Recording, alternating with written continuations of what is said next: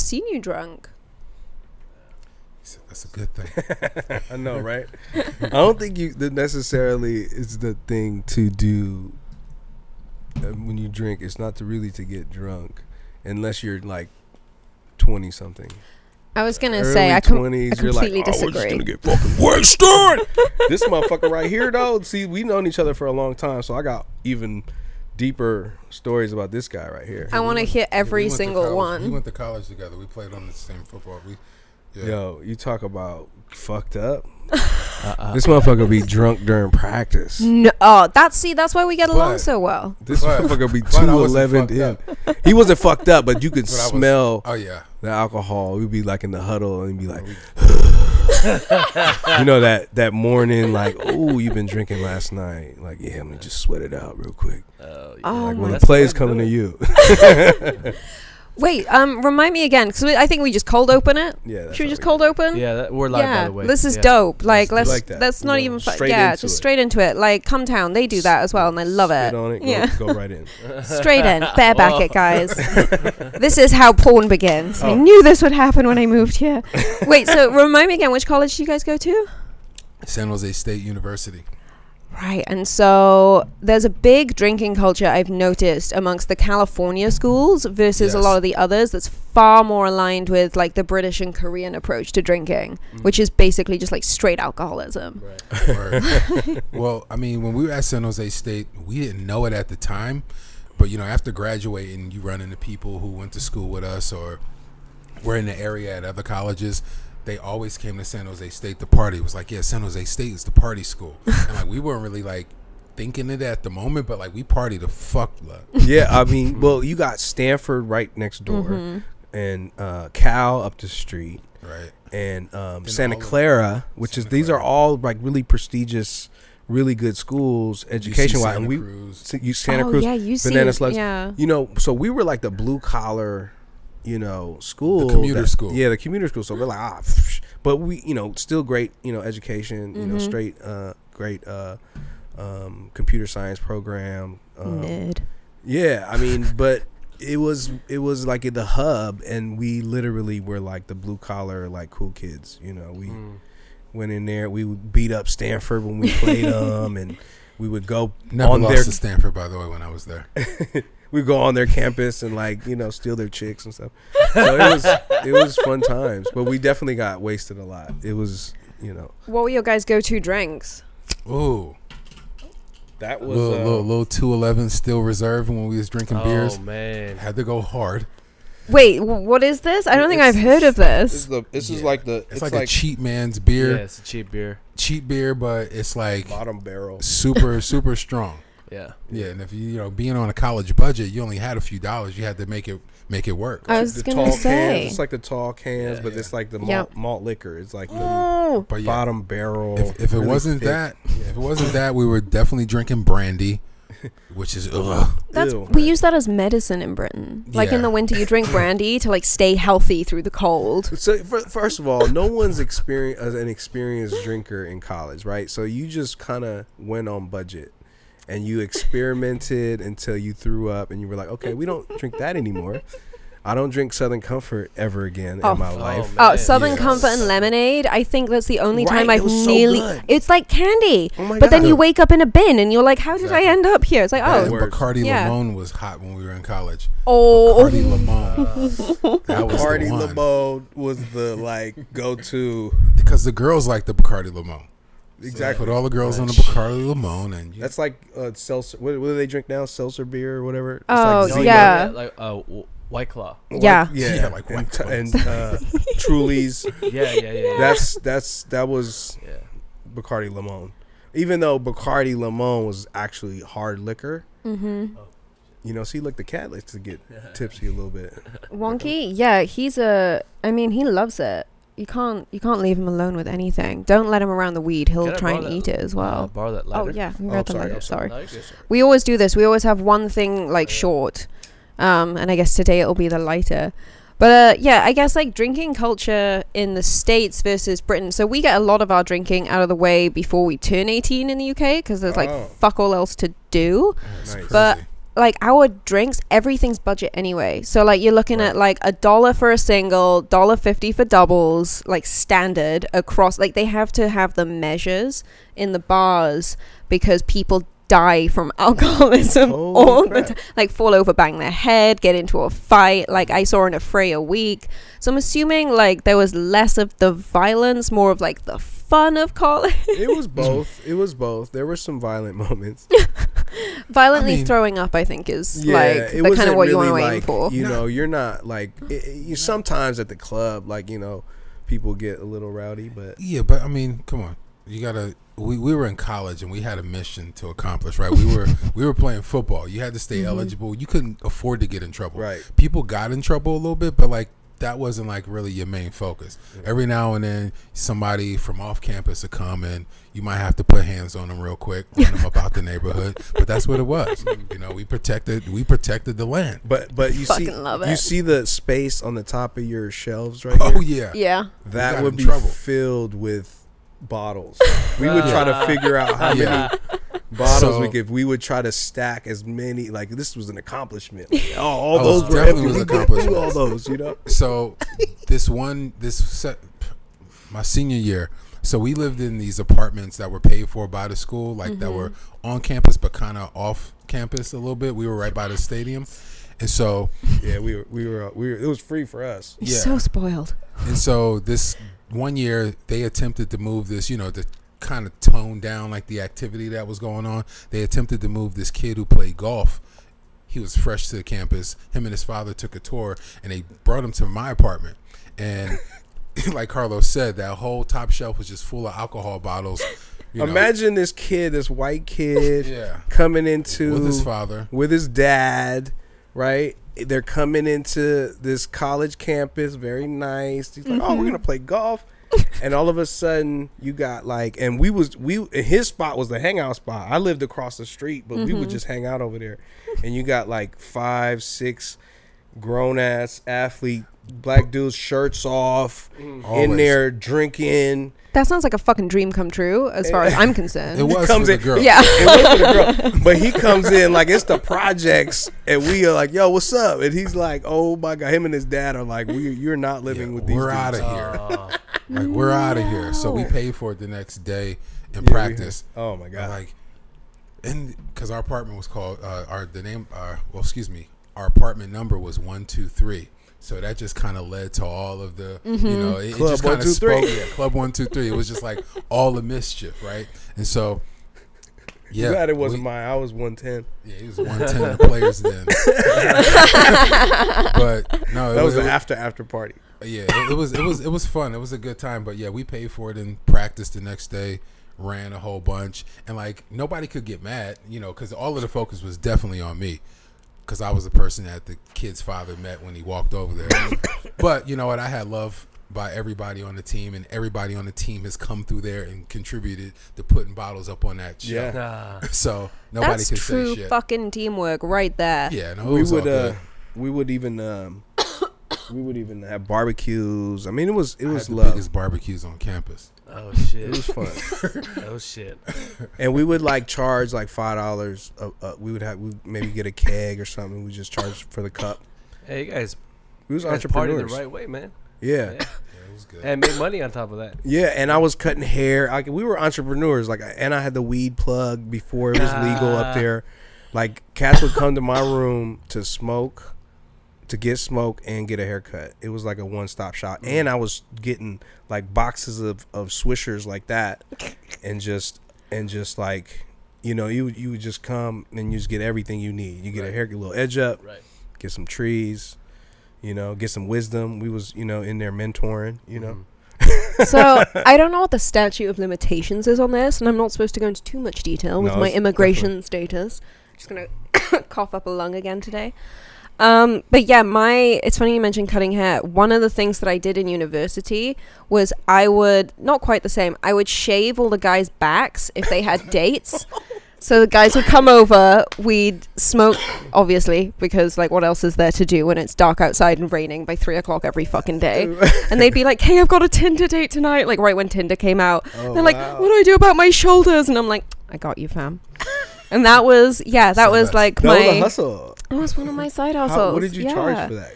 Usually it would be like bring me like a box of we call it the NOS balloons. I guess they call it whippets out here. Yeah, like, I'd be like, that's good. Those are good. Yeah, so I haven't done them in years. I really miss them. So they were like black fun. Market shit. Like you were like, let me get shit I can't really buy. Yeah, you know, like I don't know, just like bring me something your mother made you, kind of thing. Like maybe a nice pie or something.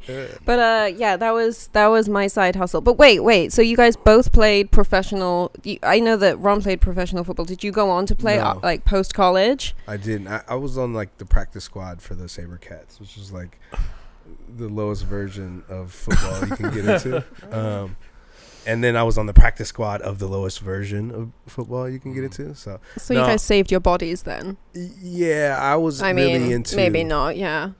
Yeah, I blew my knee in college too. Oh shit. Jesus. And that was pretty devastating. And that, looking back on it, it was like, damn, like just to get an education, I had to kind of give up a lot of. I mean, as much as we partied, it wasn't like regular students, right? Regular students still had to go to class and they just partied and they just woke up with a hangover and went to class. Whereas we were like, you know, kind of on a regiment and had to be, you know, bashing our heads. We had obligations. Yeah. We were on scholarship. Sacrificing your bodies. Getting a scholarship, but not getting paid for sacrificing. Or the video games that we were on while we were playing, like ourselves on the video games. Like, how come I'm not getting the cut of that? Jesus, fuck. Yeah, wait, what? Yeah, I'm not into video games. That are so being sold on our, you know what I mean? Like, we're not getting the cut of any of that. And we're kids, right? So we're just like, oh, this is fun. We're getting flown everywhere, and we're doing all these things, and you know, just for but that's just free tuition. How it is, though. But that's how it is. Yeah, that's how it is. So I mean, those were the rules that were set a long time before we got there. And so I mean, you didn't look at it from that perspective, right? No. Until like later. You know, later when, you know, more and more high school kids, you know, in basketball started, you know, coming from high school going straight to the pros, right? You know, the conversation of, you know, being in college and then all of, you know, just I think pretty much let me say this really quick. So when we were in college, I got my first email address, right? So the internet had really just took off when we was in college. And this is kind of funny. I'm kind of dating myself right now. What year was that? Like, tell us the date, Moran. Break us back in time. What was going on? What were people wearing? I'm 42. 42. Yeah, I'm 42. I just turned 40. Yo, 40. Fuck both of you guys and your skin. It's so beautiful. I'm so old. It's not fair. But, you look 46. know, it was just... So sweet. I'm already getting wrinkles. You guys like couldn't have one between you. No. This is like the joy of like being this pasty in this sunlight. Wow. But yeah, carry on. Sorry, I didn't mean to cut you off. I forgot what I was gonna say. I'm sorry. That's kind of my party trick. I'll just cut you off and then everything I say is nowhere near as interesting. But wait, so you guys are 42, so you get your first email address when you're in college. Right. But that was just because everybody was getting email addresses. I don't think I actually used my email address until maybe 5 years after college. That's how new the internet was. Right. The only time you got on the internet was to Google something and Google like some information to cheat on your paper. Right. Okay, so this is something we talk about a lot on the show. And it's a shame that Lanny's not here because I think he speaks to it far more eloquently than I can. But there's this idea, right? Because I grew up without a computer just purely because we couldn't afford one until at least the mid-2000s, I believe. And everything seemed far less complicated before the internet came out. Yo. And now I see, like we see obviously all day, every day, the kind of like mental health decline that goes hand in hand with the internet. But I know, like, certainly even just for the purposes of this, we wouldn't have a career if it weren't for the internet. That too. Like, in terms of your, like, day-to-day, do you find that you like having the use of the internet, or do you reminisce of the days prior to having to deal with that shit? I mean, I think it goes hand in hand. Everything just moves so fast now. You know, so you have to have the internet. Right. If you're not on the internet, then, like, you're losing. Yeah, for sure. I think I feel a little an advantage. I feel I'm in an advantage because I've experienced life before it, and I can interact with people better than the kid who grew up with social media. For sure. Because I can read different. This is like we were talking about before we got on the podcast, like a smell, this and that. Those things you can't get through digital, right? And the touch and how I can read your nuances and those things that we learned as kids because just innately, through osmosis. You know, I can read how someone's feeling and having emotional intelligence because I was there before I had to read through. But kids that have digital senses too, right? They can look at your photo and read so many different nuances through that better than I can too. You see what I'm saying? So there's, as a human being, because I learned at a different era, but I can learn the digital that they can't learn. They have to learn differently the human element too, right? That's so, oh my God, that actually just fried my brain a little bit. I had never even thought about it in those terms, because you're so right. Like, you try to communicate with kids these days and it's so hard to get them to grow that kind of emotional intelligence. That's, I guess, comes hand in hand with, you know, having social interactions not through a screen. And then like all these, like, I work with a lot of students who are good at online schools and they completely miss the college experience, and you can hear it in their voice, a lot of them. Like, when you get on a call with them, it's just like, oh wow, this is just a job for you. Like, I remember when I was in university, it was like hands down, like, I think to this day it was probably like the best 3 years of my life. Like, could not fault it. I can't remember half of it, and yet it was still that incredible. It was great. Yeah. It was the growing experience, that human being outside of your little parent bubble, you know, or whatever adult, your next adult life, because you're still a kid, really. You know, because I think about it, I was a kid. You know, I didn't know college. Yeah, I didn't know nothing. Sure. Even though I was experienced, even I grew up in a city. I was faster, smarter than other kids, and I still was like, damn, I'm a kid. Now I'm a full grown adult. I have a child. I have a wife. You know what I'm saying? But like, so for me back then, you couldn't tell me shit. But I was a smart ass. Like, I was a smart young adult. You know? Yeah, I was definitely adult. So I grew up the oldest of 8. So I had big responsibility on my hands since a youngin', and I was always, even around amongst all of our circle of friends and stuff, and even in college, I always kind of play like the big homie role. Big homie's kind of just, you know, who big homie is, right?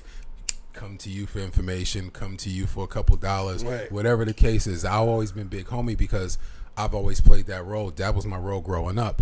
So for me, being in college, it was kind of weird to see people who didn't know how to wash their clothes and like little that shit was like that. funny. I'm like, yo, that's like, we've been washing clothes since I was 6. Like, you wash your own clothes, but you know, I'm good. There was that, right? You know what I mean? Like, so many coming to school, and I saw how like, I was glad I grew up the way I grew up, just because.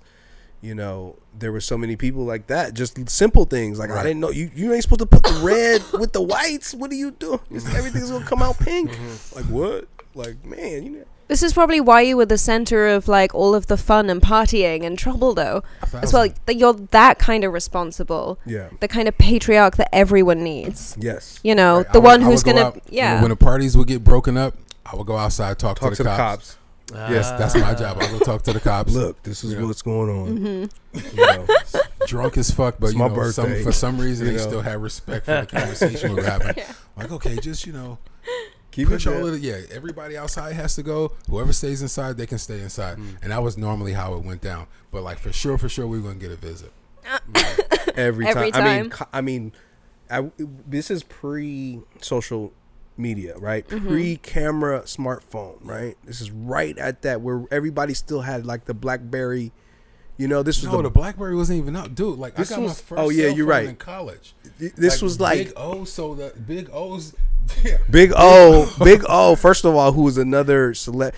He's a famous guy, actor. I'll let you find out. He's actually known as Big O in a lot of TV stuff, but He's on Ballers, but he was a hustler. I mean, he sold us a bunch of. Yeah, I had my Big O first was a DVD hustler, player bro. from He Big sold O. He sold me my 3-way pager. I had the SkyTel 3-way Yep, pager. Big O sold me SkyTels, that. like Big O sold me my first little camera phone. Oh yeah, he actually Big got O me had my everything. first.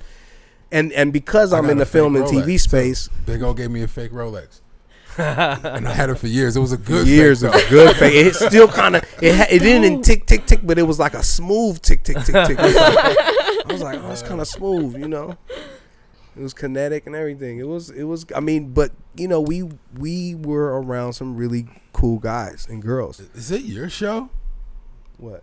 Yeah, you're like moderating the whole show right now. I'm sorry. No, this is fucking great. We can just sit and. Are you No, I'm kidding talking- me? We can edit this. This is what we do for a living. I don't have to do This is shit. shit to This him. is He's fucking my great. friend. Yeah, I've known him for 22 years. I'm talking. We shit can to edit him. this though. No, it's okay. We don't want to do it. This is good chemistry right here. Yeah. So for the listeners or the viewers, we got Carlos right here in the middle. Wait, Carlos, what's your full name? Carlos Koustas, Carlos J. Koustas. Mm-hmm. I love it. And Beautiful. Ron Brandon. Ron Brandon. Yeah. Just so. Outstanding, Ron Brandon. Yes, sir. We're super spoiled this weekend. This is a fucking treat. This is a pleasure. Yeah. This is like, I finish work usually around this time on Saturdays, and I want to go like do like a little horse suicide, which is when you bang your head against the wall until you fucking die, because it's like the fucking worst. And I woke up this morning and I was just like, oh, it's gonna be a really chill afternoon. I'm not gonna have to do shit. So thank you. You've really facilitated. But wait, so how have you guys stayed in touch post college? So like, there's no internet to begin with. So well, I mean, it wasn't that prehistoric, right? You know, you did have, you know, dial-up phones. You know, somebody. You no know, rotary. Yeah, no. I mean, There was maybe in some the maybe in the teacher's office. I was saying that my parents In prison, had fucking maybe. rotary. in prison, maybe. But no, just I mean, honestly, like you know, I'm not friends with everybody from college still, right? But Carlos and I, obviously, you know, we just had our major in school was radio, television, film, so we came up through the radio, television, film program, San Jose State, Right. and so you know, we were always going to be in communications. We were actually filming a whole lot of our activity in college, which is just the most ratchet TV you would ever see. Tales of a player. Yeah, before Ratchet was Ratchet, we was like fucking Before YouTube, like it was, we were like a few, like 5 years before YouTube. Really, actually, we were probably 10 years before YouTube, where what should have been, right? But like YouTube came out like 05, but it really, if you know, we were already out of school by 05. It was like college. We were graduating at that. Yeah. You know, but if you know, luckily it actually wasn't, because there were some incriminating things in there. Some of those videos. I don't know where that box of mini DVs are. This is when like you get a phone call next Monday morning, just being like, "So guys, I heard you did a podcast this weekend, and right.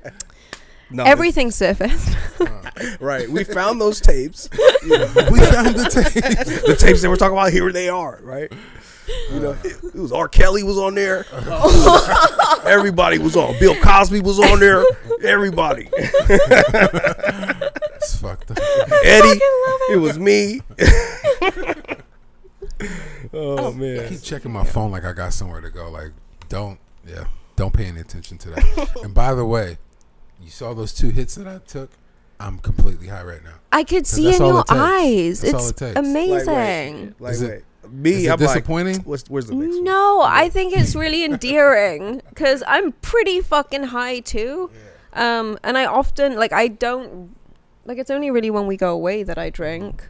So yeah, this is like I said, it was going to be a chill Sunday. But I was going to say, the last time we went out for lunch, you were drinking, we were drinking Aperol Spritz. Aperol Spritz, back to back to back. Yeah, that was like, I left, and it wasn't until I think I got in the Uber, I was like, oh shit, am I going to have to pull over to throw up on the freeway again? It was like one of those. And that's kind of a metric for us. So Danny and I, so Danny's cousin, Lanny, who's also on the show, the first night out where I met Danny, I showed up at about 10:30 in K-Town, and I was already drunk, so I was kind of nervous, so I had a few drinks before we left. Or I left here. Sorry, I'll give that to you. What's the karaoke spot in K-Town? Oh, we one? I mean, there's so actually many. have the karaoke spot. Really? We have like this screen at Lanny's place. So Lanny's spot got a whole karaoke machine. Oh yeah, No way. Yeah. It's fucking so. You could probably do something over here too. We got a big screen that I don't. But he got the sound, the phones all yeah. over, so you can't hear anything outside. You could belt it if you want. Oh, yeah, Scream, there you go. Yeah. But I mean, there's a lot of karaoke spots. I don't know if they're open right now. Yeah, I think they're closed. I I know a lot of underground like spots are still operating. Yeah, with hostesses and shit like that. But yeah. That's exactly the one we want. Yeah. Right. We need that. We need that underground. Yeah, like girls come and you pick which one you want. Yeah. There's a lot of those. Classic LA night out. Oh, Those karaoke spots. Yeah. You weren't Just hip. some like mild I didn't human even know- trafficking. Danny knew what I was talking about. I need someone. Oh wait, you guys don't know about these? I know about them. So I didn't. It's like karaoke until, with an X. like so. Well, this is like okay. So actually, the first night out on Lanny's birthday, we're in. It's like 4, 5, 6 o'clock in the morning, and we're in this karaoke bar. Just, it's exactly as you're imagining. Just, Like I might as well be somewhere. it was like a fucking dungeon. I was like, oh, this is where I die, but this is fucking great.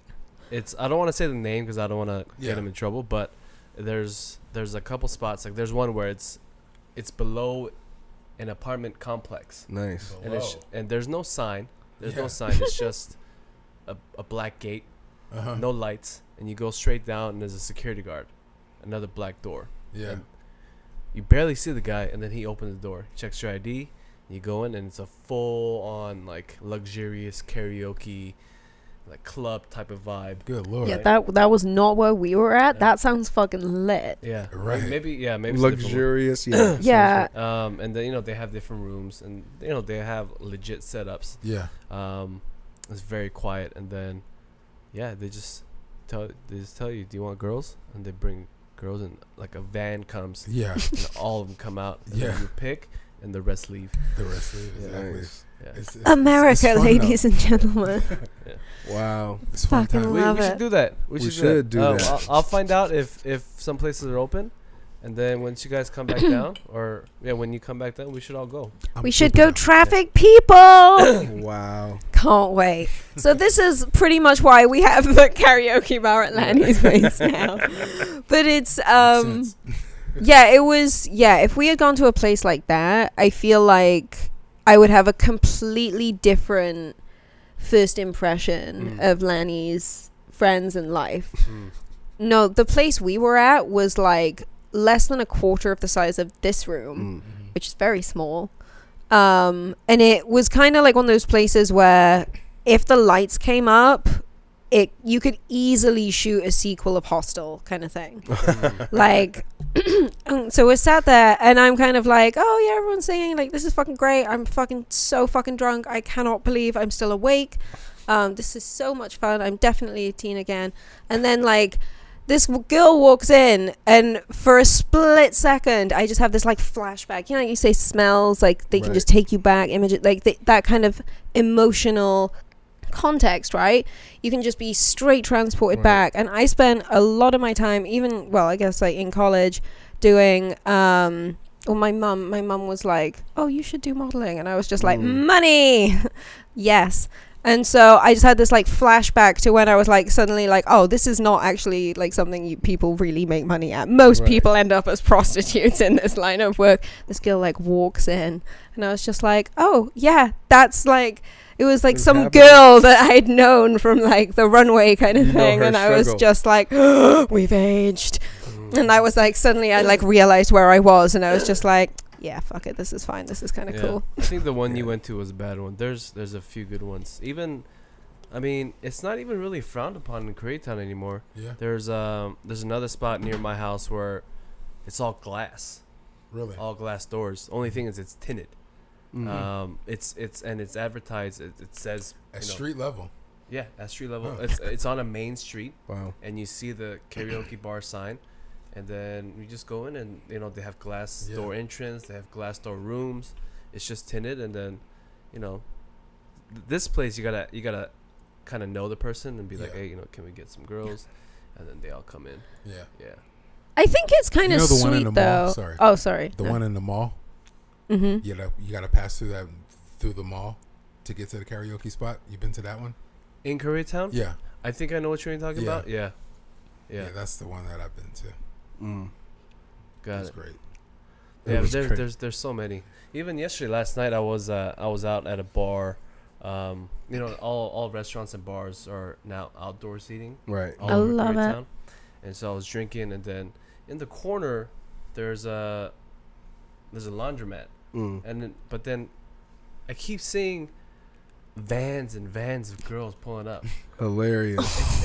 It's a busy ass bar too. It's full. There's like maybe 100 people sitting in the parking lot. But then we just constantly see vans and vans pulling up and going to the fucking back of the laundromat. I'm doing my laundry in the wrong place. And then I found out, there's a karaoke bar in the back. Lord. Yeah. Oh my God. But then all the women are fucking gorgeous. And you know what? I gotta go. Where's the laundry? I gotta go. I was like, we got laundry in the house. Why are you leaving? Well, I gotta do laundry at this other. We got laundry in the house, though. She gonna be crazy.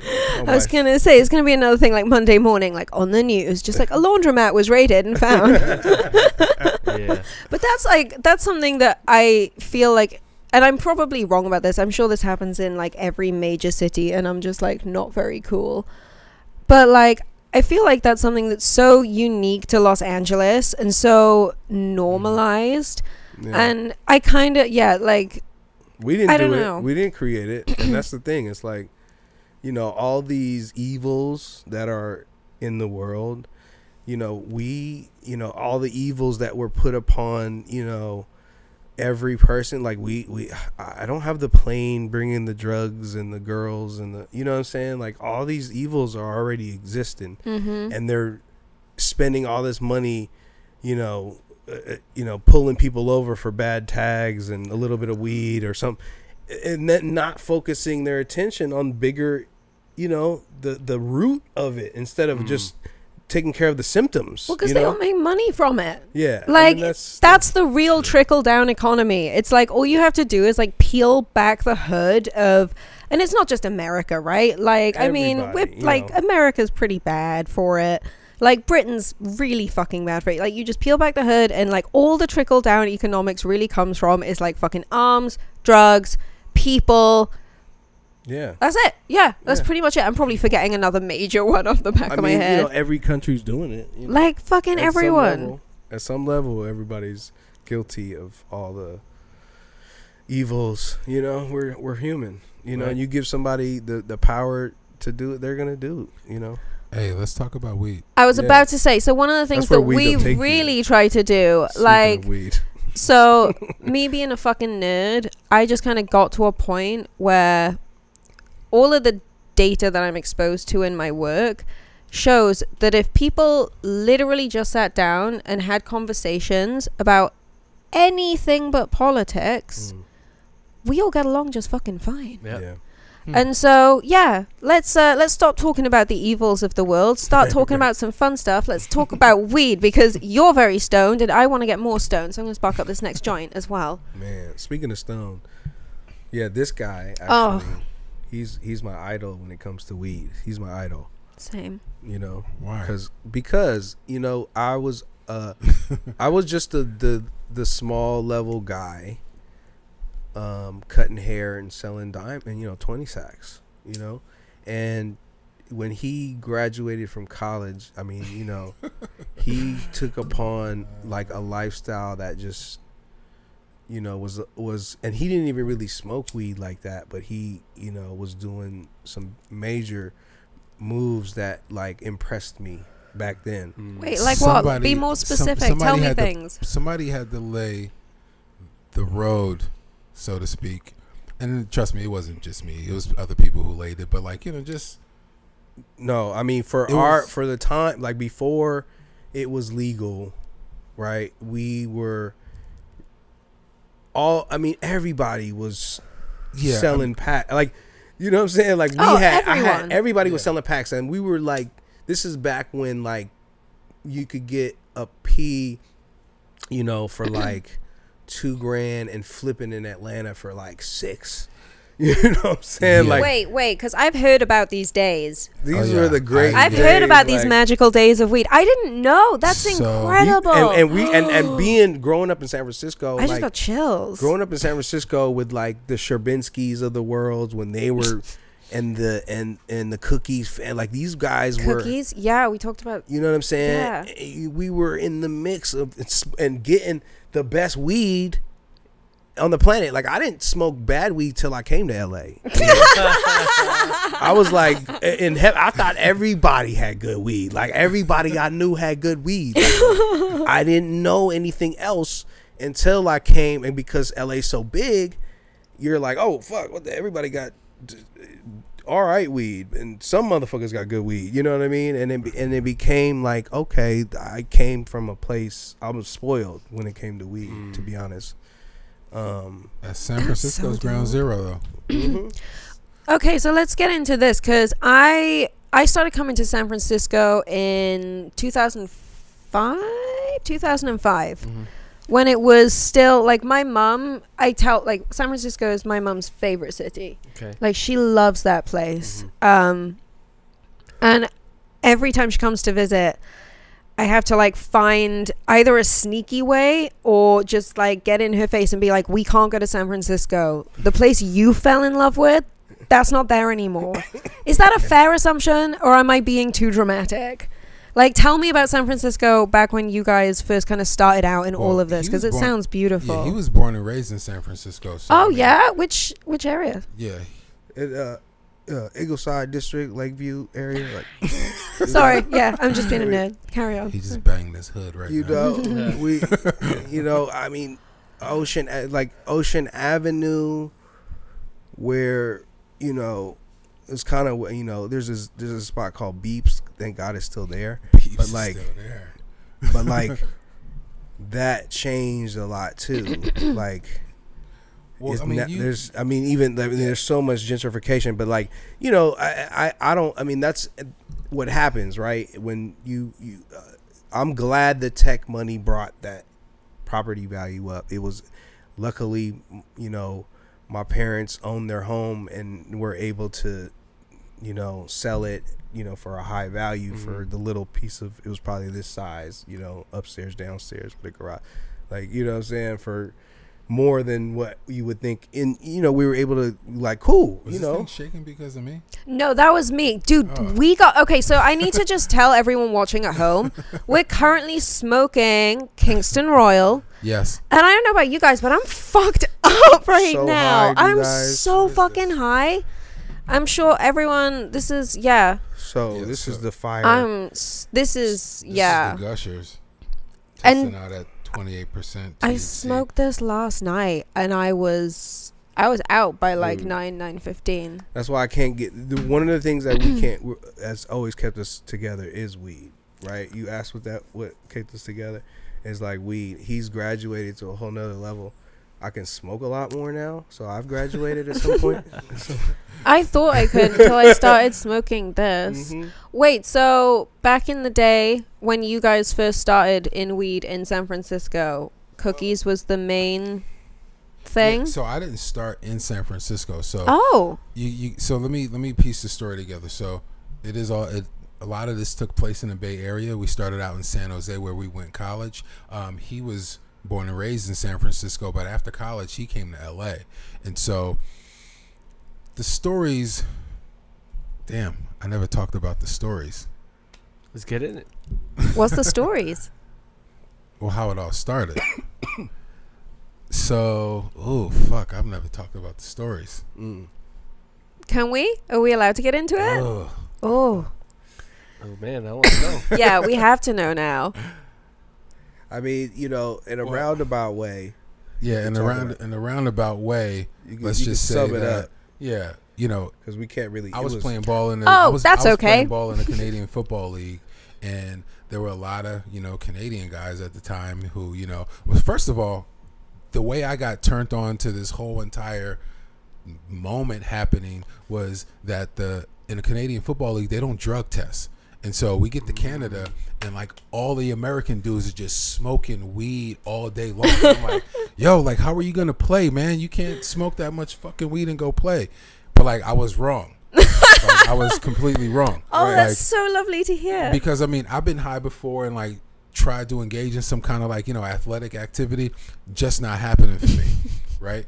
But like, I remember, and this one guy, I actually said his name out loud on another little podcast that I did, and the host of the podcast knew this guy, so I'm not going to say his name this time. But anyway, he was a teammate of mine, and I remember he came back to the huddle, and he was like completely high, and I knew he got high all the time, you know, outside of practice. But I saw him, I looked in his eyes, and I was like, "You're high. Like, what are you doing?" He was like, "Don't fuck with me right now." I'm about to get this pick. I was like, "All right, but you know you're high, right?" "Okay, dude." And so, like, you know, when you're playing ball, it's like everybody has to have each other's back. So don't be fucking my shit up. don't lose this game for us because you decided to fucking get high. You know what I mean? Like, shit, I need my check. And so, anyways, long story short, he was balling. He was fucking balling, and I was like, okay. I started paying attention a little bit then, right? And, you know, one thing led to another, and, you know, just say I just helped, you know, a lot of Canadian weed get to all the Prop 215 spots that they needed to get to in California back then, you know, just kind of being like a relationships guy. And so, anyways, it was very lucrative, if you must know. It was a very good time, but, you know, that's like one of those pathways that a lot of people don't really understand that's led to cannabis getting to where it is right now, right? Yeah. Just, you know, the popularization of it, right? Just, you know, the California market had like a heavy need for Canadian weed. It was very popular, right? And if you were the guy and you could just make some things happen, you were the guy. And so we were the guys. Yeah. That's fucking dope. I remember watching a movie about this years ago. I can't remember who the fuck played the main kid in it, but I feel I think I remember. Yeah, it was just like an indie film, and I remember at that time it was really, I mean, again, I've literally never done anything wrong, but it was very influential. Someone out there knows. If you know, comments, DMs, whatever. Actually, I know it. Damn, I can't remember the name of it, but I know because the kid, he was like taking it over in duffel bags and jumping it over the border. I remember seeing that. The guys used to do that. More clues. If you find it, he'll get a like. Oh, that's what I'm saying. More clues. Oh yeah, I forgot. And it was the guy who played the mean guy in Scrubs who was in it. But it was that's fucking. If you guys can find this movie, someone will get a joint mailed to them. Yeah, we'll mail you a joint from Kingston Royal right here. Oh, some of the fire. I mean, first of all, my lungs, and I ain't. I've been smoking since I was 12.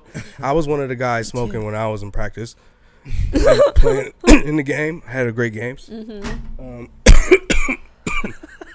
Weed is very healthy for you. You know, there's no such thing as ODing because then you just nap. Our athletes and our veterans deserve it for free. We got mental health issues. This is one of the ways to really help with that, to be honest, because agreed. You know, football. I was a different person when I was playing football because of all the constant. Like I always wanted to tackle somebody for no reason. I don't know why. Like I would be at the mall and I'd be seeing people walking just goofy, looking this way. You size people up all the time though. Always. It's kind of like a little activity. You know, people don't even know I do it, but I just do it like just walking, just like I would have broke his leg. That guy right there, definitely I would have broke his collar. You know, I love when people be looking this way and walking or on their phone. I'm like, pow! I would have. Keep your head on a swivel, boy. I mean, it's just innately in you. I don't know why, but that's wrong. You know what I mean? And I see that could happen with other people. Sorry. No, I mean, I think that's a guy thing because I'm the same way. Yeah, I've yet to meet a guy. I mean, I feel like my dad's the only person. I didn't play football, but every time I see someone, I'm like, oh, dude, I want to just fucking kick him in the leg real quick. Could have just checked that dude. Oh, you can just listen to the other podcasts to hear what the fuck you've been through, like living in this town, though. I'm not surprised. Yeah, Danny's been through some shit. Yeah. But sorry, yeah, I didn't mean to cut you no. off. What were we gonna say? Casual No, I forgot violence what I is was- I fine. forgot It's pretty what I was gonna normalized say. at this point. Let's be It's fucking just in my honest. mind, you know. Yeah, exactly. You don't act. This is what I always say. You can think it. You can feel it. Fuck it. If you want to, you can say it, but you don't act on it. Yeah. You never act on it. Yeah. Yeah. We I did- mean, we got, you know, we got paid to do, or kind of paid to do that. yeah. I got mask shamed Oh. yesterday. Mask That's right. shame? I got mask shamed. Yeah. It's when someone's like, put a mask on. Yeah. Because when I walk my dog, I don't wear a mask. Right. Because, You're outside. yeah, and it's like fucking 6 o'clock in the fucking morning, and there's like never anyone there. At that early? That early. Yeah. Wow. She was on her shit. Yeah, she when was the she air was is a fresh. early Karen. I was up at 4 looking for you. I feel like she's been building up to it as well. Like, I feel like I've seen her before, and she was just like waiting for the day. And so, like, I walk watch in, you from my mirror. I mean, from my window. She's such a fucking old crusty Karen. Yeah. So I'm walking down this hill with Indy, and there's lots of people around. I was surprised. There was like a lot of people for like a fucking, I think it was like a Friday morning. So, oh yeah, go for it. And I'm walking down, and all I hear at the corner of my ear is, or like see and hear is, put a mask on by this fucking ancient wench. And so I'm just like, it didn't even compute that I had said it until afterwards, but I was just like, eat a bag of dicks, bitch. And I carry on down the street, and then I get around the corner and I start panicking because there was a shitload of people, and she was definitely a senior citizen. But yeah, and then I feel like that's when I'm like, sometimes say it. You don't have to say it. Like, you know what I mean? Like, she didn't need to hear that first thing in the morning. Like, I feel like an asshole. I don't know, but if she's a Karen, she deserves it. Fuck Yeah. it. I mean, All Karens deserve it. they're so how, like, do you guys deal with Karens in your lines of work? Oh my God. I see them all the time. Where are the Karens They usually of want to weed? fuck this nigga though. So I see them all the time. Anyways, but yeah, they dude, so I live in a marina in San Francisco, right? And so if you know what the marina is, it's not a lot of guys that look like me in the marina. And so, you know, it just is what it is. Money in the marina. But Wait, what? What? yeah, you White encounter them pies. all the time. I think what I do, and I've become a champion of it, is I'll just like outsmart you. I'll talk to you in a way to where, you know what, I just almost like just spanked you. You felt like you just got spanked. Right. I'll just spank him real quick, you know, and just get up out the situation. Because their assumptions are already leading them in the wrong direction. Yeah. Because they are assuming already and judging immediately, so they're already disarmed. You know what I'm saying? You're already fucked up because you're already thinking I'm coming at you like this, and I'm gonna just be like, you know, and hurt you even more because you're stupid. You know, I'm like, we're ninjas. You know, it's like whatever. You know, and I'm mixed, so I'm black and Filipino, so I'm hitting them from multiple angles, like. See, whenever I do that, Lanny says that I'm racist. What? When I'm like, hiya, and he's just like, what the fuck? Yeah, it's just a martial art, you know. No. But I mean, it's more mental ninja Yeah. stuff, you know. Yeah. I mean, I'm giving them utmost respect to that, you know, that culture of fighting, you know, because it's a mental game, you know, that they play. No, I feel you. I think that's the best way though, especially for the privileged people, Yeah. right? Especially in your area, I'm Yeah. assuming. Like, best way to shut them up is the most respectful way. Right. You know, instead of fucking going at them directly, you just kind of go around them, but still kick him in the head. Exactly. Because Exactly. they want you to be like, ah. Yeah. Yeah, they that's the way they start to victimize themselves if Right. you do that. So you Right. don't. Yeah, exactly. Yeah. See, I told you he's crazy, you know. Yeah. So yeah. But sometimes some of them need a, you know, chop in the throat. You know, a nice little swift chop in the throat for all the ones that like to talk. You know. Oh, that's what I was going to say earlier. My bad. I just remembered it. So, if you see me over here squirming around and stuff and like moving like my legs, so what weed does to me is it makes me feel every injury. So all my injuries, that's why I don't shit. smoke that much unless I'm going to bed, right? Because when I smoke, I just feel every injury. My knee starts going, my hip is going. You know, you'll see me going like this with my neck. I'm just cracking my neck. I just feel everything, and it's not a comfortable feeling sometimes. Not just high, but just like moving through life, period. It's just like, fuck, dude, I'm like so beat up right now. It's crazy. Regardless of the strain, the whichever weed strain, you feel the same way? For the most part. I mean, a sativa, that's why I like sativas over indicas, because they just, you know, kind of elevate me up top, you know. Yeah, not really. same. I can't do indicas. If I do smoke, I can't do indicas. Oh, is that why?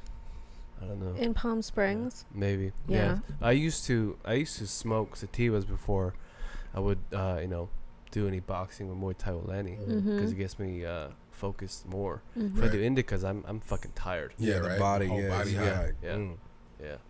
No, I mean, and that's what's kind of cool. Like when it's just like knowing your oh shit, I can't eat dairy because I'm gonna be farting. You know what I mean? Like, you know what I mean? It's just like knowing your, you know, what your consumption, you know, levels can be on anything.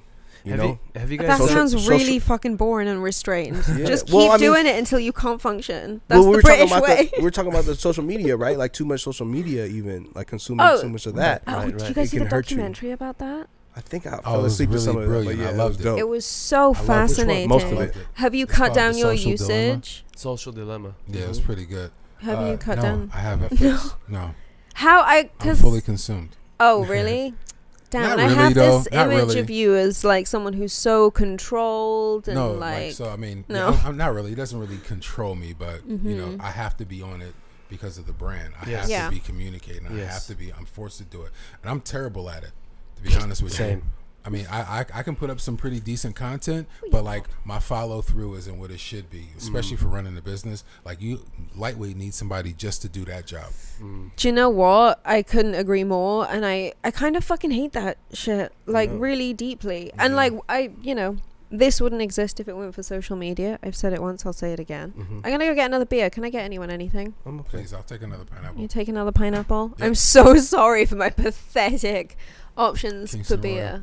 Kingston Royal. You guys should talk more about Kingston Royal. Oh my god, I'm so fucking high. I mean, Jesus Christ. it was a perfect segue. So, you know, when we were just talking about, people, when we're just talking about people getting high and their activities that they do when they're high, not the activities, but the way it makes you feel, right? Like an indica gives you like a body high. Same with me, right? And so, a year and a half, almost 2 years ago, we shot this series called Blood Type Creative, and the idea was sparked up. I was at this store in San Francisco and I saw this shirt and it said Blood Type Whiskey, and I was like, damn, that'd be dope to kind of like do that for like weed. So I did some t-shirts like Blood Type Indica, Blood Type Sativa, and then we went Blood Type Creative, because off of Blood Type Sativa and Indica, I just had this assumption that well, first, for me, like I said, sativas work well for me in a creative space. And I'm a creative. Los is a creative. You know, all our friends, you know, just like you guys, all in a creative space, right? And so for me, like, people that I know who smoke day to day, like, what was their go-to? Was it an indica or sativa? My impression that it had to be a sativa, right? Just to kind of like elevate your mind. So we did these interviews, and like, you'd be super surprised. Like, everybody else already has their, a certain genetic makeup, right? That where indica or sativa acts differently in them than it does in other people. And so we interviewed we interviewed Marta Goldschmidt, this Adriano Goldschmidt's daughter. She has a couple different brands. She started Made Gold and she's the bad girl of denim. If you look her up on the internet. Her, Shantae Waynes, she's from the Waynes family. She's a comedian. She represents the LGBTQ community. Then also, who else? Columbus Short, actor, played in Stomp the Yard. And these are all our friends. These are people that we know that we just chill with on a day-to-day basis, right? the Do Twins. They're like this international DJ duo. They're both twins. Two girls. They're from like I want to say Koreatown, but they're from LA for sure. Okay. But anyways, they travel around the world DJing sets. And then my homeboy, he's a rapper, skateboarder, 86 Joon. And so we got a different story from all of them, right? The question was how does weed play a role in your creativity process, right? And so got some people, I'm smoking indicas because it helps calm me down to where, you know, now I can think, you know, level-headed, right? Versus like a person like me who smoked a sativa and, you know, just to kind of like block out everything else that I'm feeling and just to have that mental, you know, concentration when I'm, you know, in it when I'm high. And so everybody had a different answer. It was completely like, you know, surprising. I thought it was brilliant. You can find some of those interviews right now on kingstonroyal.com. Oh shit! Okay. Slide all the way down to Blood Type Creative and you know, check out those interviews. We'll put that in the description too. Yeah, for sure. That's amazing. But super dope though. And that's like, you know, that's what Kingston Royal is. Kingston Royal, you know, started out, you know, cannabis for creatives, but, you know, advertising it as, you know, creative kind of like put us in a box because not everybody, you know, really associates themselves with being creatives, right? My architect smokes, you know, he's doing his job, but he's fucking creative, right? And so, you know, we kind of expanded and made it more about originality, right? Our tagline that you see on billboards in San Francisco is inhale originality, exhale your reality, right? And that's just a notion that just, you know, basically says like, dude, like, you know, bet on yourself, you know, like your creativity is that special, you know. For me, the creative process is everything. Just having that ability, and I don't get the opportunity to do it as much anymore. I'm trying to set up a microphone in my house so I can just, you know, kind of record myself rapping and shit. Nigga, yeah, this dude, yeah, come on. Yeah, I used to kind of. I'm not even gonna front. Oh, I was trying to manage him and my other buddy Jay Lotto. I was trying to manage them too. I want to hear this. Yeah, me too. Yeah, no. Bars. I mean, but hey, you know, at some point there'll be some leaks out there. He did a song with Tank and everything. Yeah, me and Tank did a song called Sex Pistol. Hey, it's out there somewhere. It's out there floating. If y'all can find it, it's another Colonel. Yeah, R&B Tank. Yeah. Oh shit. Yeah. You That's know, amazing. It's kind of fire too. The song is dope. It's fire. See, this is what I'm saying. But see, though, these are, like I said, these are all the things that you know, we can kind of pursue. But you know, as a business, like I said, I'm proud of this guy because he's created an actual business. He's doing it right, you know, legally. You know, follows all this. I mean, he's just as anal as he was about, you know, football and you know, he is about his business, building these brands, you know. And that's that, and because it's so important in the space because there's not a lot of social equity, you know, people of color in the space, even though it was something that was used to kind of demify, you know, guys that look like him. Well, I was gonna say, can we like get into that maybe a little bit more, like, because on the KABC show we're super restricted about how much detail we can go into with like the brands and advertising, all that kind of stuff. I have a real good story for you. Yeah, I have a really good story for you. So everybody knows me, so I like to try to, like, you know, re-identify myself, you know, every couple of years. Like Ron Akami, and my last name is Akami, Ockimey. Ron Akami played football. After football career, Ron Ock, which is just OCK, the first three letters of my last name, he was somebody that you love to hate. He was just a very flamboyant, like, life after football. Like, that was a very fun time in my life, right? So I go by Ron Brandon. Brandon is my middle name. So the story and the way Ron Brandon even came about was me, you know, being black and being worried about, you know, the way I'm viewed and trying to enter this industry. You know, I had to switch it up. You know, I didn't really want to be associated with, you know, football anymore, or like people to, you know, not give me a solid shot or look at me for like my talent or anything like that and like make a judgment based off of, oh, that's the guy who played football. Like, no. Like, don't identify me like the football player. Like, you will respect, you know, my level of, you know, just genius, you know. On I'm also a CEO of my own company, you know. Right. But you know what I mean? So it's like, this is a funny story. So anyways, So my name is Ronald Akami, right? Ronald Brandon Akami. My dad's name is Ronald Akami. So there's a kid in South Philadelphia. I grew up in Philadelphia. So it's You're a kid junior. Huh? Like a junior. Listen, I'm a junior? Yeah. No, I'm not junior because I have a middle name.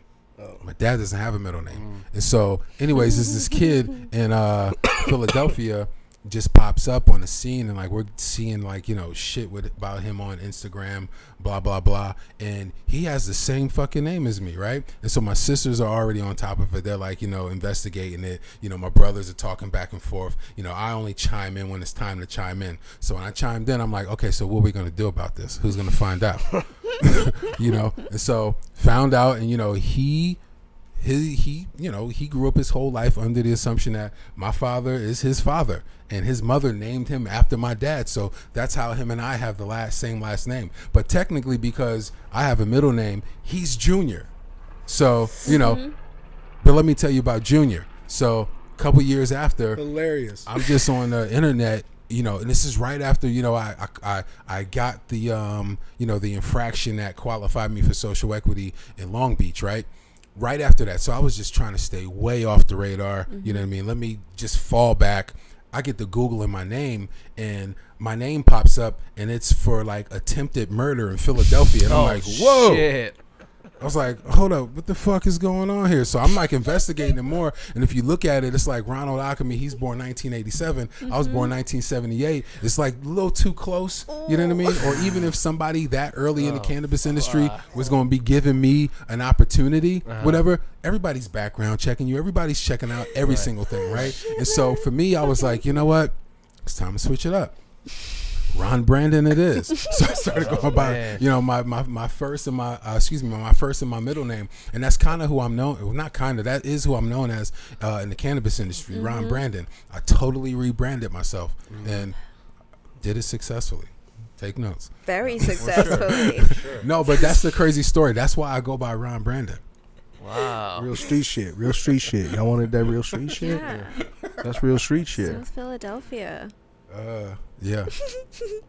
You got, I mean, hey, but you know, this country was, you know, commandeered on some real street shit.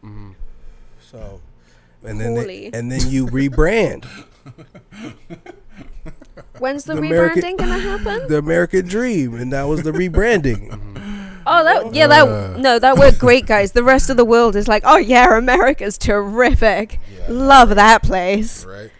And now we're seeing the bullshit, you know? It's like, come on, man. I feel like I have this like dwelling sense of dread in the pit of my stomach for November, because I'm just like, somewhere fucked up in the back of my head, I'm like, please let the aliens invade.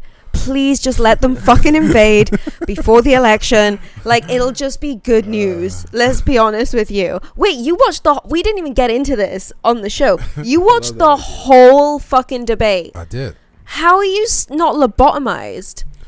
Holy like shit. I feel like, you know, these past 3 years, I kind of built up a tolerance for the ignorance, right?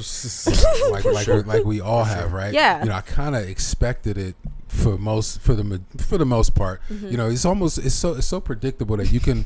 I predicted, you know, his behavior and his approach to, you know, getting on Biden. And you know, let me say something, because I hear a lot of newscasters saying some just real fucked up shit, and I'm not like, you know, getting Biden's back or anything like that, but he was definitely antagonized that whole entire time. It was crazy. And so like they're getting on him about like his reaction, like, you shouldn't have said shut up, man, or you shouldn't have called him a clown. And I'm like, dude, that's the only couple things. Like, dude, we've been dealing with 3 years of this dude just saying all kind of crazy stuff, and you got the nerve to get on Joe Biden for defending himself, calling President, you know, Trump a clown. It's like a boxer, and he's always under, you know, hitting you below the belt, and he's like, come on, man, he's hitting me below the belt, and then you hit him below the belt, and he's like, oh, see, he hit me below the belt. Yeah, it just like it's crazy. It's so ignorant. It's like, it's not even real. It's like a reality show, you know? Oh, 100%. I said on the radio show, it was like a fucking UFC press conference. It was like a press conference. That's crazy. Exactly what it was. It was like, oh. This whole year feels so fucking surreal. This year has been crazy. I mean, how do you find like the weed industry has gone over the last year, because like right at the start, wasn't there like prices went up, and then there was no weed, and then everything caught fire, and then at some point you got robbed, right? Yep, we got robbed. What? Yeah, during the riots, everything got everybody. Yeah, during the riots. No fucking way. So we didn't even. So San Francisco didn't really have a riot. They had a peaceful protest, and you had a group of individuals that targeted all cannabis businesses. Let me be clear about that. All cannabis businesses that night.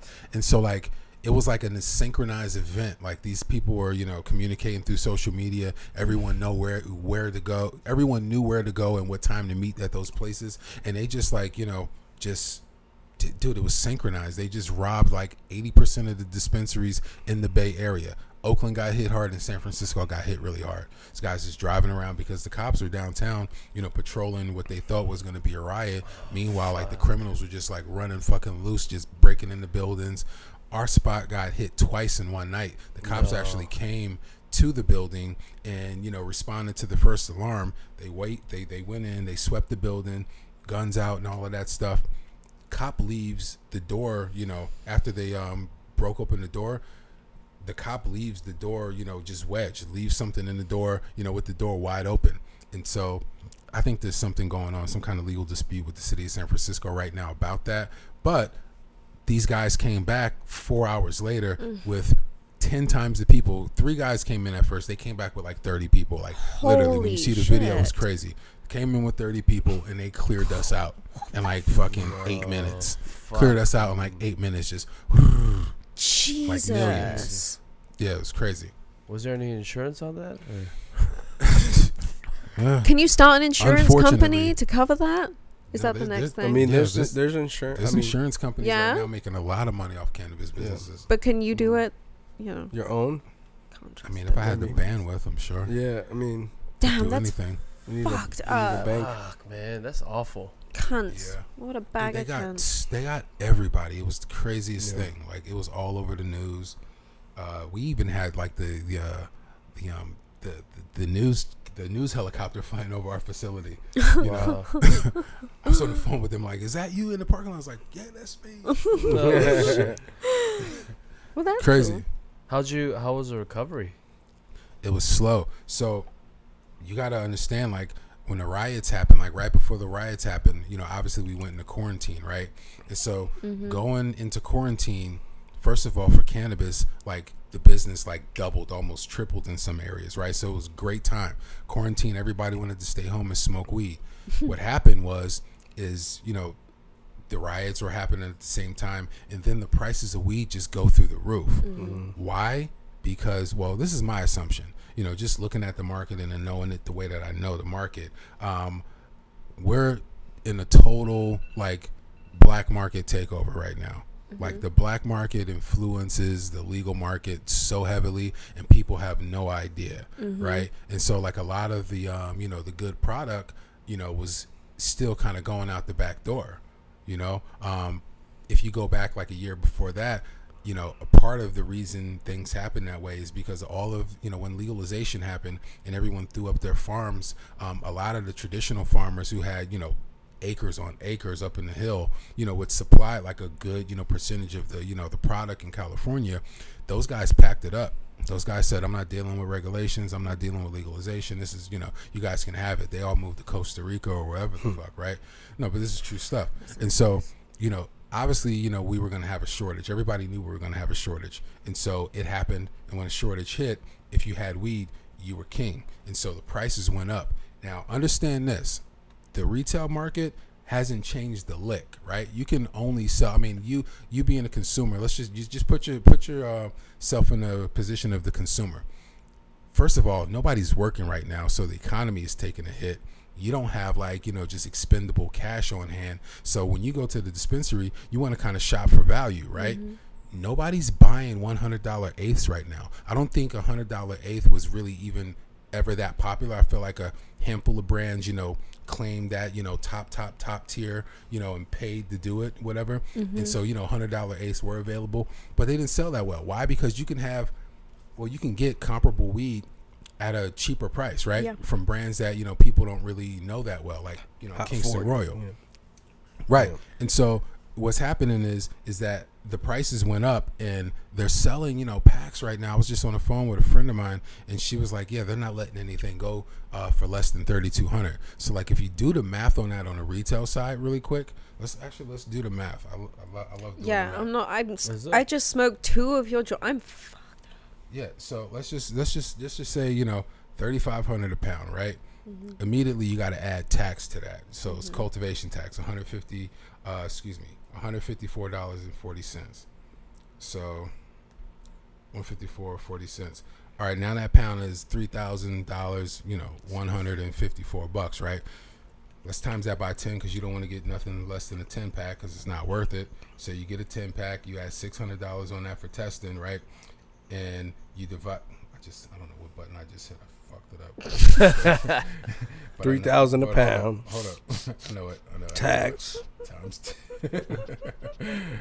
testing costs. Anyways, long story short, shipping and handling. What it comes out to is about like 20, almost $27, right? So you got to add a distribution cost onto that, which is usually about 10%. So let's just sell that eighth for $30. Already you're at a loss of profit. We haven't even added in the packaging, the compliance on it, or, you know, the labor on that jar either, right? So you do a multiplier. Let's just say you had to raise the price, right, to sell it for $35 wholesale, right? Mm-hmm. Which no buyer in the industry is buying fucking plants at wholesale for eighths at wholesale for $35. Mm-hmm. Nobody's doing it, right? And so you just raise that to 35. Like if you do the math on that.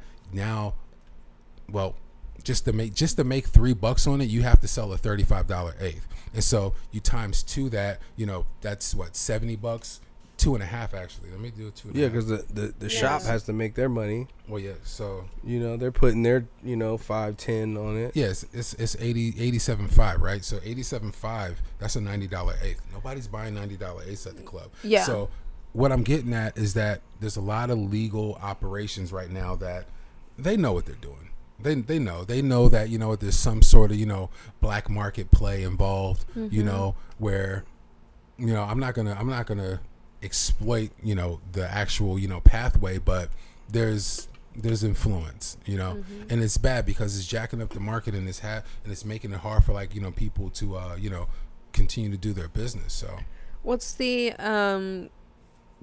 so I'm assuming, obviously, like, the cost is passed on to the consumer. I need to give me like a paper towel. I'm like starting to sweat for some reason. Oh, I can get you one. Oh, here. Where the fuck are they? Oh, body just got hot. It's. Their beer. What's that? Their beer. Okay, you want to position the fan this way? Yeah, it should. Oh fuck! It should be rotating. I'm so sorry. Thank you.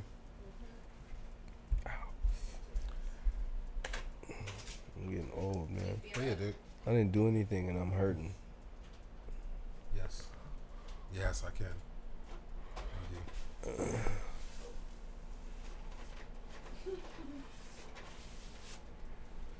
Oh, by the way, does Kingston Royal have a dispensary? No, we don't have a dispensary, but I myself, I am partners in a group that's a person of color led team that is going after a handful of retail licenses right now in the state of California. Got it. So what's the name of the group? Public. Yeah. Oh yeah, you mentioned this. Outside of the radio show. Yeah. But yeah, no KR dispensary. That'll be the dream. Maybe one day. For sure. Yeah, and then we're gonna franchise it. Well, Exactly. I mean, you know, I mean, does Kraft Macaroni have a shop? Oh, that's such a good. It's like, do you want to be Kraft or do you want to be Starbucks? Right. You know what I'm saying? Wait, like, which of those two makes more money? I don't know. They're both doing pretty well. Either one.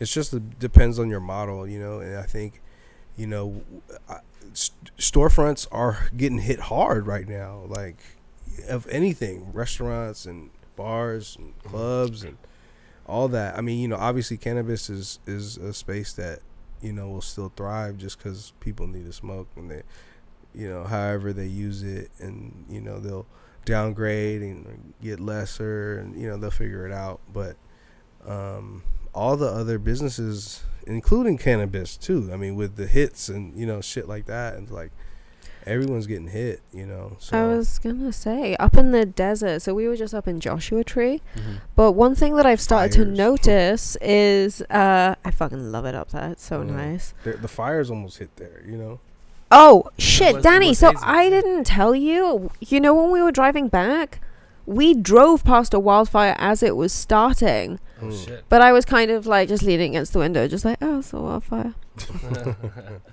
They probably already know. Like one of those kind of moments. I was just like, someone's gonna fix it. Yeah. Just like, I've been drinking a lot over the last few days. But yeah, no, but what I was gonna say was one of the things I've noticed out in the desert, but also in Big Bear, Lake Arrowhead, well, those are the only 3 places that I've super noticed it, but all across San Bernardino County, everywhere's just delivery only, no storefronts. Yeah. And so I Googled a spot when we were in Lake Arrowhead, and I found a place that was delivery. I called the guy up. He was like, yeah, I'll send you the menu now. Sent me the menu. And I was just like, holy shit, I can get a fucking ounce for $100. And remember, I grew up with like bushweed. It was so bad. It was like grown in like your neighbor's basement that definitely had mold and like mice, and you kind of smoke it and it just looks all stringy and disgusting, and like it belonged in like Rolling Stone in the like fucking 70s or whatever. But so I'm like, okay, yeah, I'm for sure gonna fucking take that deal, like 100%. And it arrives in a fucking one of these mason jars. And they're not fucking cheap. Right. And so I'm like, holy shit, this is an amazing deal. And as we're kind of like driving away from the, like this, senior citizen who's delivered the weed, I was just like, we did that all legally. Like I sent him like all my paperwork, and Lanny's just like, what's wrong? And I was just like, there's no way that he can afford to do this on the legal market. And Lanny was just like, I love California. And I was just like, oh shit, my clients are gonna be fucked. Like it was like that sudden realization. And I don't know, is that something that like, do you sell Kingston Royal to any dispensaries that are delivery only? Yeah. How many would you say?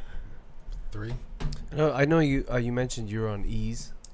Yeah, so that's actually statewide delivery. Yeah, so it'll be statewide delivery here pretty soon. Where are all the places that people can buy Kingston Royal?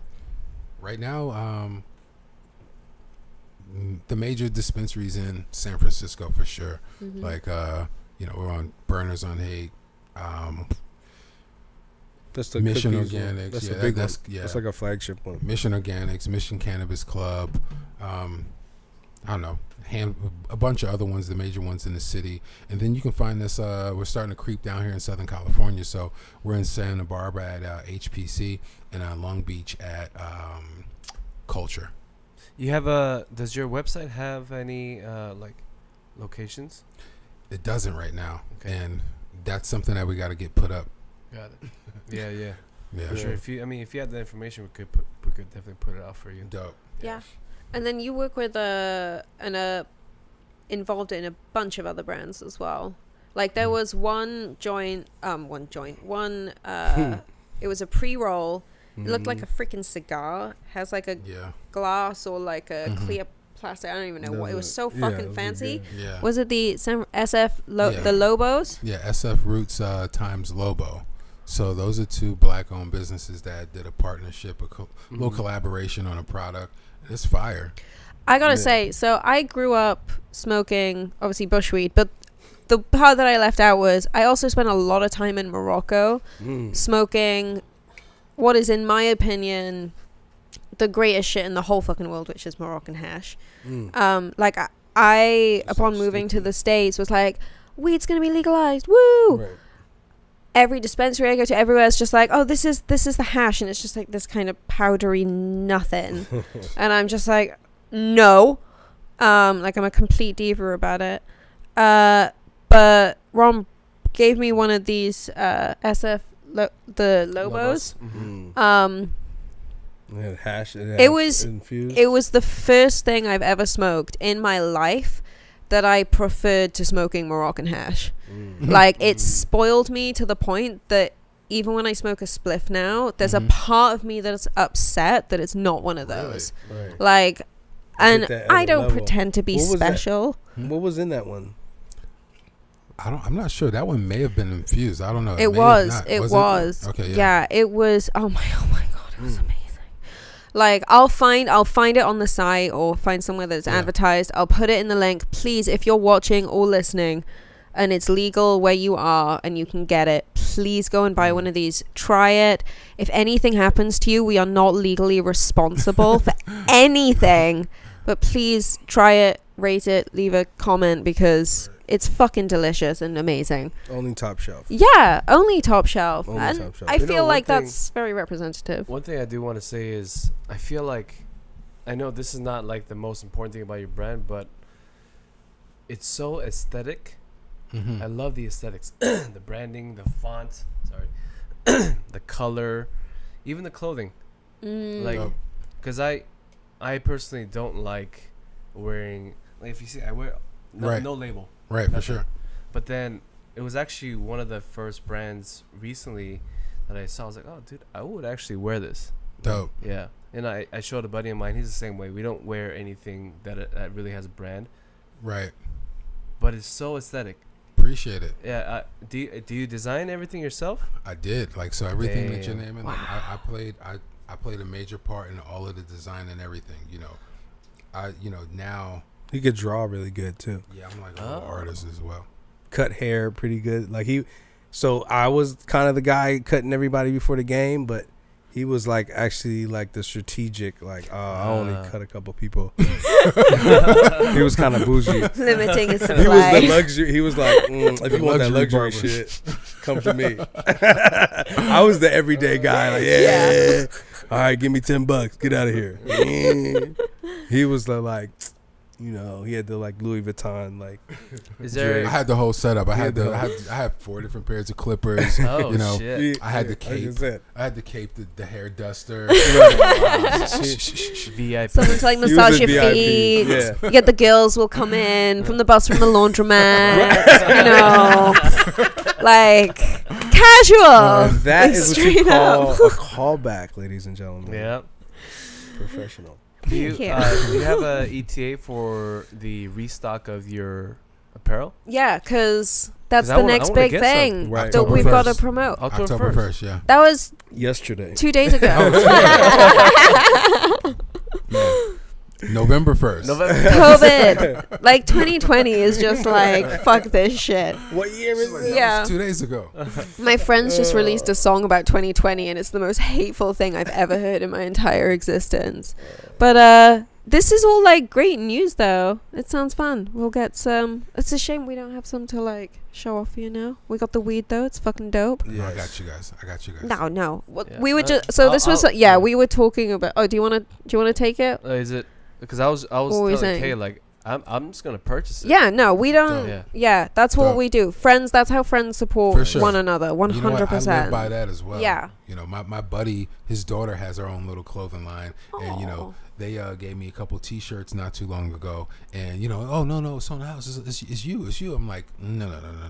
Let me set the example early, right? She's like 12 years old. I'm like, listen. If your friends really support you, they'll pay for your shit. Fuck yeah. So here you go. Yeah. And there's another thing I want to ask. So you're doing, it's not because I was like, you should do a podcast. And you were like, no, I don't want to do a podcast. I just do this thing every single morning and then that was it. It just like kind of disappeared. So you're also doing a podcast. Do you have a podcast? You got to promote your shit too, dude. I don't. I don't have anything anything going on. I'm more of the creator behind the scenes. I don't really like the spotlight but yeah, I'm really fascinated with creating things. But I did fascinating with creating things. I do. I mean, I used to in the Bay. I got my start in the Bay. I was doing, I used to work for the Oakland Raiders. I was doing stuff on Raiders.com, a lot of content.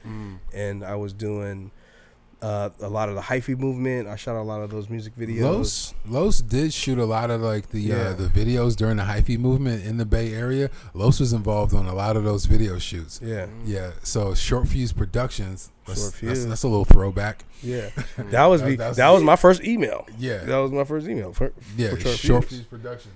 Yeah, he basically everything that we were doing in college, he just kept on doing it, and it just led him into like we were doing it real ratchet, so he was shooting ratchet ass videos. Right there, just kind of led into bigger and better things. But and more polished ratchet videos.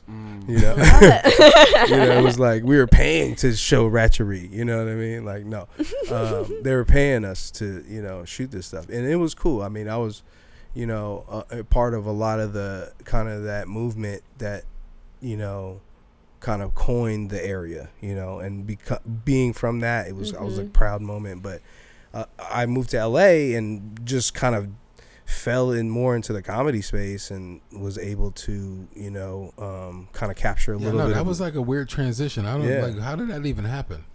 I was really yearning for more. I don't know why. It was like I felt like I'm not, I was able to create stuff for someone and was like, oh, you're earning more royalties and earning, I was looking at the business end of it like, oh, whoa, I just got my little couple dollars and, I was like, I want more, What was the first opportunity? Yeah.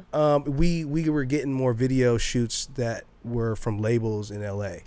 And, Universal, Warner. I was working with my buddy Rock and my buddy Gio.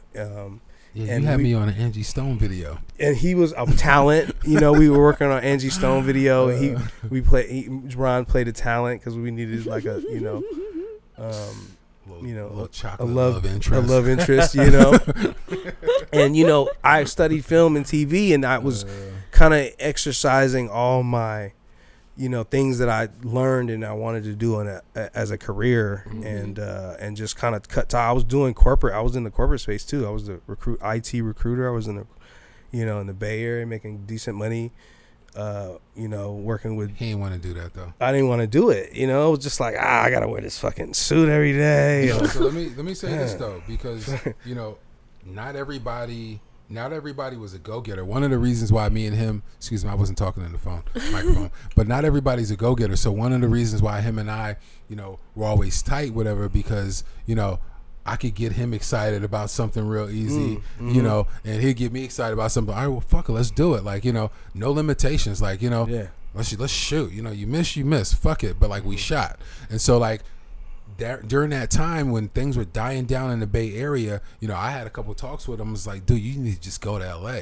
He's like, oh yeah, and like next time I was back in town, because I used to come back, to the Bay Area during the off season when I was playing football. I would live in the Bay Area, and so came back the next time and he was gone. He was in LA. I'm like, damn, you did it. I was even like, damn, you did it. You're in LA. Like, how is it? Right. Like, like, and it was a struggle. Like, I mean, it was your first. Anyone. I don't give a damn. I mean, you could come from, a wealth and still make it, right? But anyone coming to LA, it's just, no matter what your resume has, you kind of got to start from scratch. It's its own beast. You know what I'm saying? You guys know. You know what I'm saying? Like, oh shit. I mean, even if you're from here, you have to make a different transition, right? You can't still do the same shit you were doing, coming up. And so that was its own transition. But I think the tools that I learned helped me advance faster and recognize opportunities faster. And so I was able to excel and get with a great mentor, which I advise, in the space, especially like LA. Like, your resume doesn't really matter, but who that phrase, who still will get you in, but what will keep you in too. You know what I'm saying? Well said. And so those tools that you bring on the positive side that help you become a better you, bringing positive energy and value to any situation, is really what kind of kept me in the game. And I was just like, oh, I'm gonna just hustle. That's I mean, so that right there is what kept you in the game. It was the hustle. So like when I would come down and like see him, he was just going from one job to the next. Like, you know, you don't stop moving. You know what I mean? You don't stop working. And so that's what you did. That was good. You just kept on working. Every time, you know, you see you or talk to you about something, like you on this shoot, you doing that, you got this next week. He just kept moving, which is good. That's the thing. You can't stop. Yeah, you can't stop. Shout out to Diddy. Won't stop. That's like what you guys have is like me and Kay. Yeah. Like even this podcasting, we talked about it a few days before we started, and then I was like, should we do it? Should we do it? And in one moment, I was just like, you know what? Fuck it. I ordered all the equipment in 5 minutes. Yeah. It got here 2 days later, and we started our first podcast. Dope. That's like that. literally. And I feel like, I mean, you're the eldest of 8. Do you have siblings? I'm the youngest of 3. Okay. Yeah. See, that fucks up my hypothesis so badly. We're both only children. Both only children, yeah. Just like, it's that kind of like, well, fuck it. If it goes wrong, we'll try something else. Who gives a shit? Right. And like, honestly, that's an only child's mentality. Well, no, that's what I was saying. Like, because you guys aren't only children, it fucks up that hypothesis. So now I have to find what the common. But what we have that's different from you guys is that we came up in sports. So sports teaches you that, right? So that's our so common thing. Sports teaches you that. Right. Yeah. You know, you're not gonna be successful if like you sit and you cry about the last play getting beat. Like, dude, the game just started. That's 1 touchdown. Right. It's still like 3 more quarters, and we can still win this thing, right? So you know, you kind of get mentally, you know, shaping to know that, like, hey, you know, you get the fight goes on. You know, shit. Right. You just keep it moving. Yeah, the fight goes on, and that's the, you know, one thing I got with the seasons, right? Like we love summer, you know, and we're like, I love summer, but seasons change, and it's like the only constant is change, right? And you got to get comfortable with change. He like pulling out all his jewels on you right now. He's trying to drop all the jewels. I mean, you know, I just try. I've never been the out here, guys. I'm out here, guys. But I feel like people in Los Angeles, I feel like so many people come here ready. Like, I'm so excited to experience what the city has to offer. Right. And then within like 2 years, they're suicidal. And it's just like, oh dear. Like, it gives you so much exposure. But change is the one thing that all of the successful people I know, when they're faced with something new, they're just like, okay. And then they just carry on. There's just no reaction. Right. No reaction. Yeah. It's kind of how I am. Yeah. Like, just keep it very like stoic. Cool. Same. Yeah, you guys are both so stoic. I feel like we might be the ones who have a problem. That's why we need the steady, like, okay, that's what we doing, cool. Because I was a little over here, but you know, it's the grounding. When I first met you a couple days ago, first thing, I don't know, for me, like I told you, like I'm really good at reading faces and kind of getting the vibe off the spot, and I can sense the work ethic, because you know what, like it's not a diss, but you look tired. You're not tired because you're partying. You're tired because you're working. Exactly. You know, straight up. And I saw it. I saw it instantly. I was like, oh fuck, I can definitely connect with this guy because I appreciate that. You know. Yeah. That day, by the way, for me started at 4 a.m. I drove all the way to the Central Valley. I was in Visalia, met a farm. Then after that, had to shoot all the way over to Santa Barbara, make a drop off at a delivery, then shoot to LA from there. And so I was up at 4 in the morning, like maybe off of 4 hours of sleep, just like getting it. But those are the requirements. Like people, you know, you want to be successful. You really want to, like, you know, if you believe in yourself just a little bit, you know, you got to make sacrifices. And right now, like my sacrifice is like no rest. Like my body's taking a toll on it. But it's like I'm also a big fan of finish what you started, though. Yes. I mean, finish what you started. You know, it's growing. Then fuck it. There's no excuses. Like let's grow with it. Like if that means I can't spin the way I used to spin on other things, then fuck it. I'm growing with this thing that I started, because that right there, you know, it has potential. Not only that, but it's just the rules. You just, you know what I mean? Unless you back out, it's a calculated decision, and, you know, everything is pointing at, you know, this is not like a good situation. Get up out of it, then cool. You know, you make a smart move, right? Nobody's going to, you know, criticize you for that. But, like, if you just stop or like, you know, you just like lose, you know, the fight, or you got any kind of like outside occurrence that's influencing like, you know, negative, you know, vibes or anything like that has to do with your business, you got to move the opposite direction. You have to. Like, that's the only way. You got to move the opposite direction. And like, that's why, you know, people always say, oh, you know, you lose friends, right? People lose friends. Like, oh, you changed. Like, motherfucker, I had to change, dude. Yeah. Like, this shit is changing on me. Like, you know what I mean? I heard that so much too. Yeah. I had a guy I've worked with for years slip into my DMs today to tell me I'm going down a dangerous path because I chose to interview Tommy Laren on the show. And I just like, as I looked at it, I was just like, again, it was just like, okay, carry on. And that's something I feel like I've only just realized. I'm just going to throw out, I am the youngest person here, and I feel like I look the oldest. But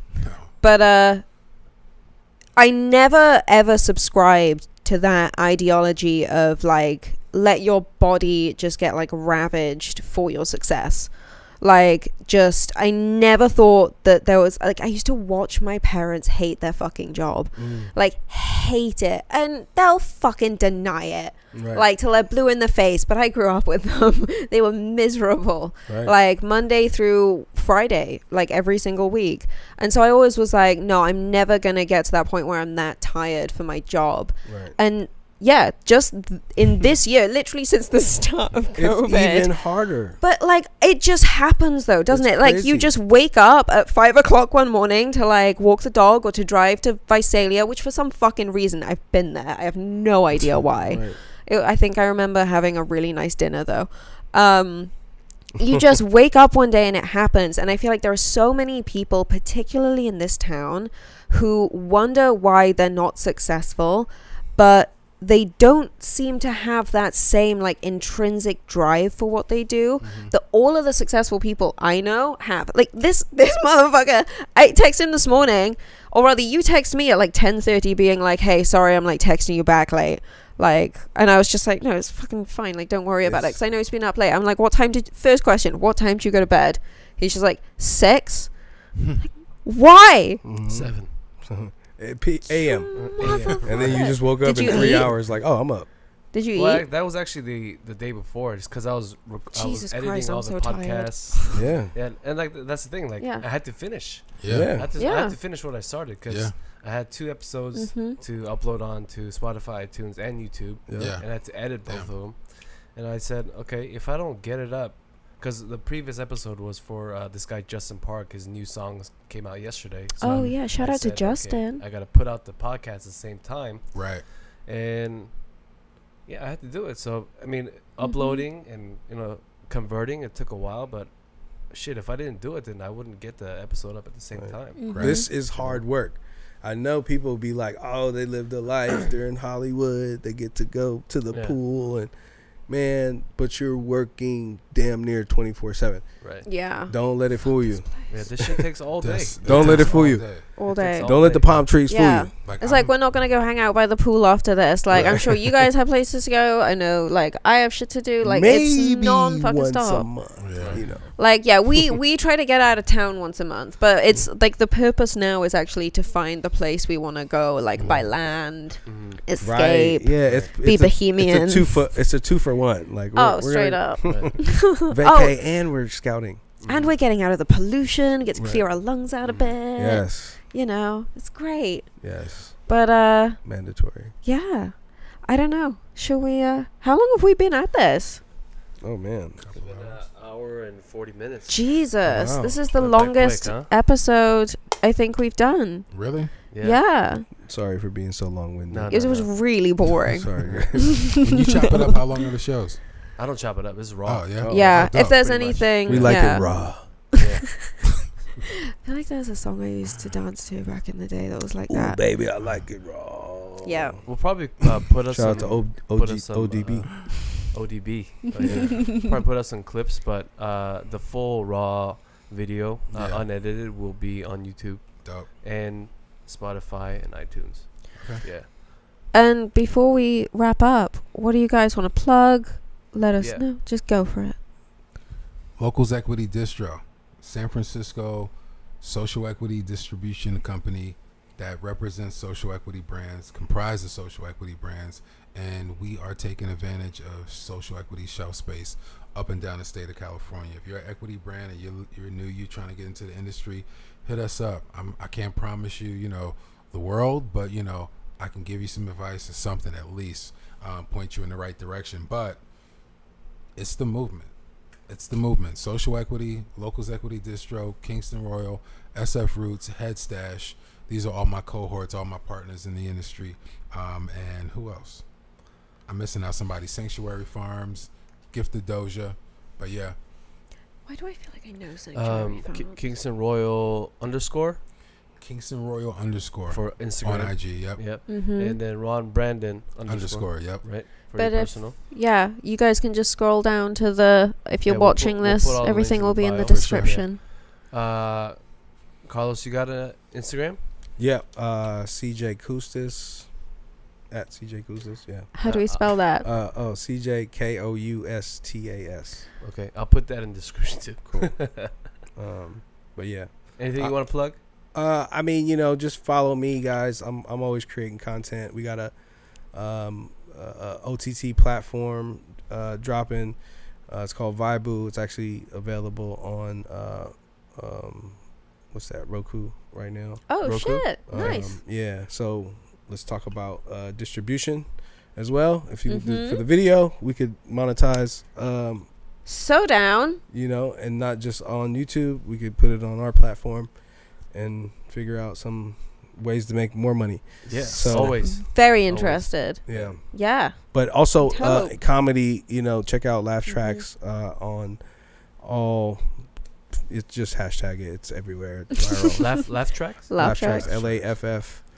Laugh. It's Laugh Mobs Laugh Tracks. LAFFTRACK. Yeah. Got it. Nice. Yeah. Got it. That's dope. Well, I hope this isn't the first and last time. I would love, Yeah, we would love anytime to you guys are in have town, you come guys back. on. Yeah. Please. I'll Well, yeah. We'll find some He's new always human here. trafficking sites. Definitely. We're gonna, we should do a podcast like- at the karaoke place. Oh, I'm so. This is all portable. We just did an episode up in Joshua Tree, so I'm down. Like, That's a good idea. That would be Get crazy. some girls. That would be crazy. Oh shit. Get some girls. Here, let's have them test this weed out. Oh. I don't know. No, guys, go check out Kingston Royal for sure. See, I fucking forgot your handle already because of CJ your Koustas. fucking weed. CJ CJ Koustas. Koustas. Yes. Fucking Yeah, hell. thank you guys for coming in, Yeah. taking the time. Appreciate it. Fucking a lot of laughs, a lot of knowledge. Yeah, for sure. Yeah. Appreciate Yeah. you Dope. guys. Thank you guys. Mm-hmm. Thank you All right. guys. Let's do it.